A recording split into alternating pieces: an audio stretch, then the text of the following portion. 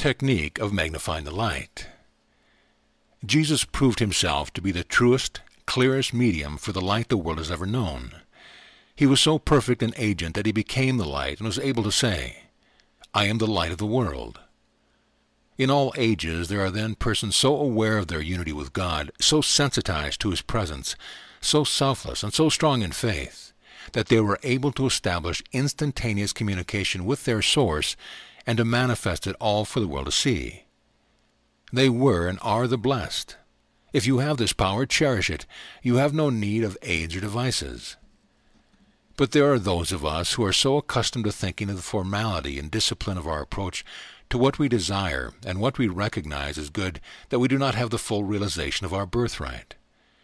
We are reluctant to trust our intuition and feel that only by work and effort can we attain the end we seek. The exercise that follows is for the purpose of magnifying our inherent light until we become conscious of our oneness with that great light. Through it, we may find the way by which we can best establish the contact we seek. We may find that we lengthen one step and shorten another as we become familiar with the procedure. We may find that we all met some of the suggestions. There is no ritual by which one needs to be bound. The practice that brings result is the right procedure, and each must determine that for himself. Mystics of all time have developed and utilized practices that relax the body and eliminate psychic tension. The process is twofold. Complete relaxation involves both the body and the mind. Psychic tension is a psychological term which refers to such negative and distinctive mental and emotional states as worry, anxiety, fear, jealousy, resentment, and animosity. Psychic tension is like a tourniquet limiting the energy by which we are kept alive. Those who learn to overcome it prolong their lives on this plane many years. When the mind is relaxed, the body is at rest, and man becomes a conductor through which the light shines. The first step in magnifying the light is to relax the body. There are many postures which assist in this relaxation. One is sitting in a chair with the back straight and the arms resting lightly on the thighs with the palms of the hands turned upward. The other is lying flat on a hard bed or other surface with the arms resting loosely by the sides of the body and the feet about 6 inches apart. Each person must find the position in which he is the most comfortable. The second step is to think of the body as weighing 1,000 pounds or more and being upheld by the surface on which it rests. You have no responsibility for the support except to surrender your body to it. Now flex the muscles of your body from your feet to your neck. Squeeze each muscle as tightly as you can, just as though you were wringing the water out of a bath towel. Let go as though you were coming unglued and your body were falling apart. Take a deep breath between flexing and exhale slowly without effort right down to your boots. Make sure that the lungs are emptied completely. Now roll your head from side to side, touching your face to the bed each time, as though it were not attached to your body. Now roll your head from side to side, touching your face to the bed each time, as though it were not attached to your body. 7 is the cardinal number, symbolizing perfection and wholeness. Say each time you flex the eyeballs, "My eyes are the perfect eyes of spirit, and God sees now through them." Repeat this practice with specific attention to the throat, tongue, neck, shoulders, arms, hands, lungs, abdomen, thighs, legs, knees, and feet. Think of the Christ presence as coming more and more into focus as you relax the physical body. Feel peace and serenity flowing through every nerve, muscle, tissue, and organ until you are no longer conscious of your body, until it makes no more claims upon you. Repeat many times.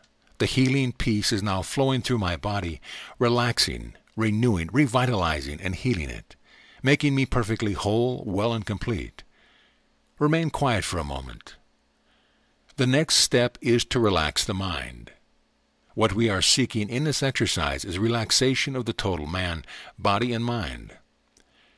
Now hold your body in a relaxed state and think of your mind, the whole mental realm, as an untroubled pool.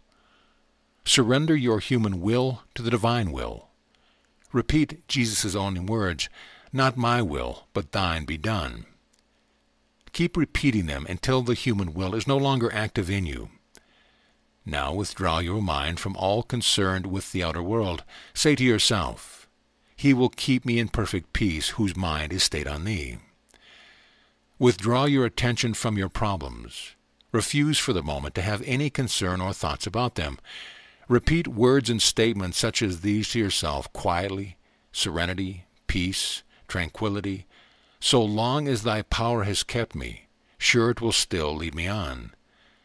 Where He leads me, I will follow. I'll go with Him all the way. Now let go and let God. Keep saying to yourself, I and the Father are one, until you feel the peace and stillness of spirit within you. Breathe such words as these: I am enfolded by His presence. I am resting in the secret place of the Most High. I am abiding under the shadow of the Almighty. The next step is to enter the silence of the soul to contact God's presence. You would shut the door of the senses and silence all vagrant thoughts, and are now at the door which takes you into God's presence. Be still and know that I am God. Say these words over several times quietly and with deep feeling. Say them until you feel the stillness in every atom in your being. The purpose of this step is to help you feel the presence within you and unify yourself with God. Be still and know that I am God. Know the truth in these words. Feel it. You are approaching the presence of God, who is closer than breathing, nearer than hands and feet. Now stretch your arms out to your sides and see yourself on a bed as surrounded with an aura or circle of light. Think of this light as a radiation of the great light with which you are making contact. You have 3 physical inlets for making this contact: the top of your head, the soles of your feet, and the tips of your finger. Think of all 3 as resting against the circle of light which surrounds you. Breathe the light deeply into your being. Feel it penetrating every recess of your mind and every part of your body. In Him was life, and the life was the light of men. Now as you inhale, visualize the light pouring through the top of your head, the soles of your feet, and the tips of your finger. Your physical breathing goes on automatically. Do not confuse it with the in-breathing of your light body. Now visualize the aura of infinite light that comes direct from God as pouring through your being and centering in the soul. The soul is not located in the body but around the body. You can think of a point of concentration, however, as in the region of the solar plexus, the center of your abdomen just below the ribs. It is at this point that your light fuses with the divine light. The next step is to put on the armor of light. Do this by following around the aura of light in your thought. As you consciously inhale the light, turn your attention to the point just above your head and say silently, I am the light of the world. Visualize this light descending from the auric circle and entering your body through the solar plexus. Be very still during these exercises and feel the light of spirit flowing through you, permeating your entire being. See yourself immersed in a sea of effulgent light illuminating your whole body. Now turn your thoughts toward the soles of your feet and repeat the process, saying, I am the light of the world. Do the same thing with the tips of your fingers. Your mind and body are now charged with light, and your whole being is filled with peace. God is there, and you are ready to feel His presence. You must be careful, however, not to try to visualize His presence. Simply recall all the things you know about God and say, as Jesus did, I and the Father are one. Then repeat the 23rd Psalm or any of the scriptures that give you a vivid awareness of His reality and nearness. Your consciousness will be lifted to a point at which you can actually feel a divine presence. The last step is to embody the presence within your own consciousness. You must not only hope that this will happen, you must also expect it to happen. Expectation is faith in action.